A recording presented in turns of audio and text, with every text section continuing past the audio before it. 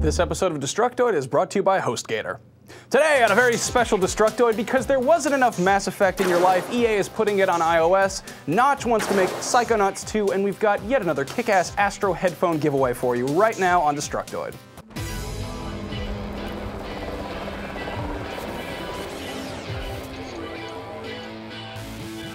Welcome to Destructoid. I'm Tara Long. And I'm Max Scoville. And despite popular opinion, my last name is not longest, you guys. It's just long. Nobody. And my first name is spelled with 2 A's. Yeah, you guys spell her like the chick from Teen Titans. That's not how you. I know. It's Tara. Tara. It annoys me. It's not a Star Wars name. It's pretty simple. Whenever I go to Starbucks, people always misspell my name, and then I throw my coffee in their face, and then I order another because I really like coffee. Yeah. Let's get started with news, shall we? That sounds like a good idea. So EA held a press event in New York City yesterday where they announced that the Mass Effect franchise would be coming to iOS in the form of an all-new, fully featured third-person shooter called Mass Effect Infiltrator. Wow. Very impressive. In it, players are tasked to free prisoners from a nearby hostile Cerberus base and are offered extra rewards for collecting evidence of Cerberus's crimes. EA released a few screenshots of the game at their press release event, which of course looked gorgeous. Lots of detail in the environments, very pretty overall, which makes me think that this would look amazing on the iPad. But apparently EA's got something extra special exclusively for iPad owners, and that is Mass Effect Datapad. Right, they're keeping pretty quiet on the details of that right now, but we know it'll allow you access to your in-game galaxy map. It'll let you receive text messages from your crew, possibly sexy ones, and it'll have a mini-game where you fight Reapers or something. Both Infiltrator and Datapad are companion apps for Mass Effect 3, meaning you'll probably have to connect through Origin to link them up, but that also means that the more you play, the higher your galactic readiness rating will be, which could potentially alter the ending of Mass Effect 3 for you, like give you a better one, which is always cool. No word on a release date for either of these apps yet, but my guess is they'll probably be coming out before Mass Effect 3 launches on March 6th. That's just my guess though. But why would anybody, you know, if it alters the ending, I would think they'd want to have it ready by launch time. I hope Grunt sends me a picture of his dick. I bet it looks like a volcano. Okay, why don't you just read your news and talk about your weird sexual fantasies Mass Effect characters texting you? Why didn't I get to write that story? I wanted to make jokes about Kelly Chambers feeding my fish again, because that never gets old. Yeah, maybe Thane. So, yeah, his dick probably looks like an artichoke. One of my most anticipated games of 2011 that's actually coming out in 2012 is Retro City Rampage. This is the 8-bit looking sandbox downloadable title made by our pal Brian Provinciano. Now, we might be a little bit biased since Mr. Destructoid happens to be a playable character in the game, and you can go to a plastic surgery clinic and turn your face into the face of any of the Destructoid editors, but that's beside the point. Today, a new trailer that shows off some more gameplay and teases a mysterious announcement on February 20th dropped. I've already emailed Brian offering to exchange stealthily taken camera phone pics of Tara's butt for an exclusive on his game, but as of writing this, I've not gotten any response, so I will probably follow up with him later, possibly using more emoticons and a neon pink font so it's extra sexy. He's probably already got some pictures. I gave him some at PAX last year we have like a huge folder on our server just Tara Long camera phone butt photos that we use to bribe devs. Anyway, if you haven't been paying attention, this game is going to be really, really cool. If GTA went back in time and impregnated River City Ransom, and then the horrible video game baby grew up watching I Love the 80s, that's what it would be like. It would be great if we were in it. So look at this game and fucking pay attention to it. Yeah. And if you don't want this game, you're a dumb person and I hate you. I'm a professional journalist. Tara, your turn. I'm really excited for that game. No, it's gonna be rad. It looks awesome. It's been a long time coming. I just want it to come out. Yep. Yeah. That's what she said. So we are entering the final home stretch for the PS Vita, which is launching just a couple weeks here stateside. And as you might expect, that sneaky Nintendo is trying to hog all the attention for themselves. Apparently they've struck an exclusive deal with Gamestop to knock $20 off the price of the 3DS from now until February 12th, just 2 days before the big Valentine's Day launch of the PS Vita First Edition bundle, which I'm sure would make a great Valentine's gift if only you had $350 in your wallet or a girlfriend to buy it for.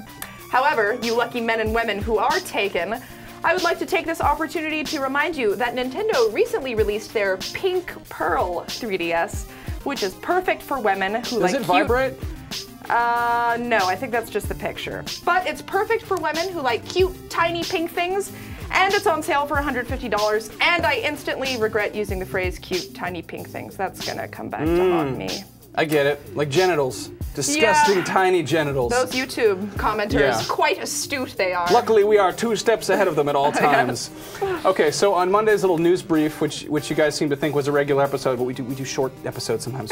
If we're not here, we're doing a shorter thing, and don't worry.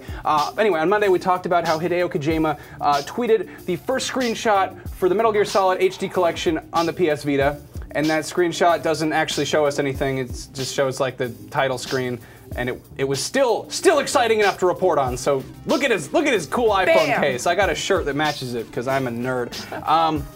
I speculated that while this could just be a straight port of the console HD collection, it seemed very likely that Kojima would do something wacky with the Vita's wild variety of crazy new inputs like accelerometers and touchpads and touchscreens and all that. And today my speculations have been justified. Kojima has given a couple details about the portable game's new control scheme, saying that at MGS3, players will be able to slit enemy throats by flicking the rear touchpad. Oh. What's not to like? Wanted that. Yeah, well this is totally a silly gimmick that probably won't really add to gameplay that much. Kojima added that players will also be able to control the camera by using the back touchscreen. It's kind of a neat idea since you don't actually have to use your thumbs to block the screen at all. If you haven't played a Vita, go to your near GameStop or whatever and check it out. It's a really neat thing. The back is like a touchscreen, except it's not a screen. You just touch it. It's very sensitive. It's nice. You just rub its back, makes you feel better. In any case, I feel more and more terrible for Snake Eater 3DS.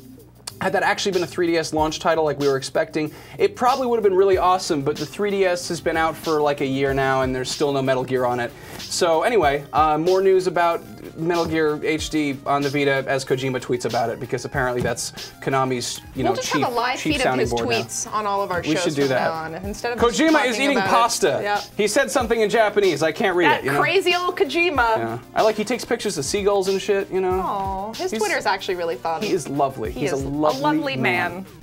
So if you just happen to have found yourself thinking lately, man, I really wish Double Fine would make another Psychonauts already, then apparently you and Notch have something in common.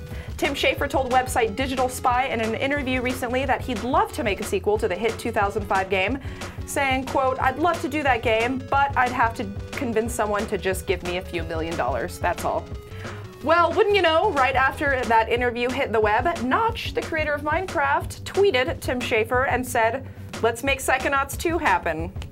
Now, I've been following their conversation on Twitter since that happened, and even though Notch has said that it's all still extremely vague, it seems like there's actually a decent chance that this might happen.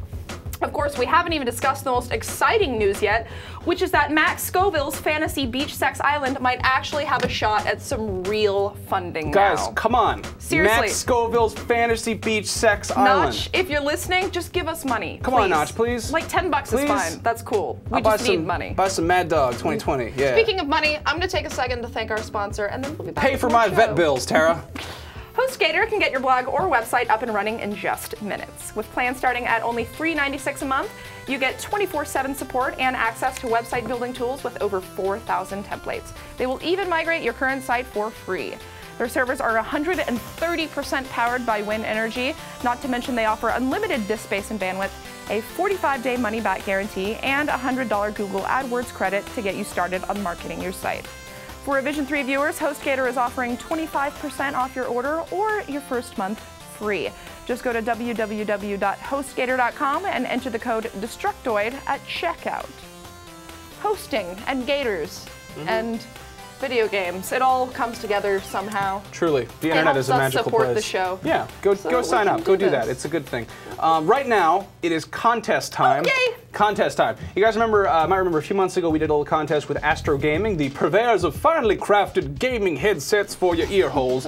And they gave us a couple of those kick-ass Saints Row A40s to give away, and we did that. It was all a lot of fun. Well, the contest was a success, and they got in touch with us again because they're nice people. And this time, they're giving us some Infinity Blade 2 A30 headphones. A40s are the big-ass earmuff-looking cans that make you look like Lobot from The Empire Strikes Back, while Astro A30s are actually smaller, and they are they're small enough you can actually wear those out as, you know, iPhone headphones. They're pretty nice.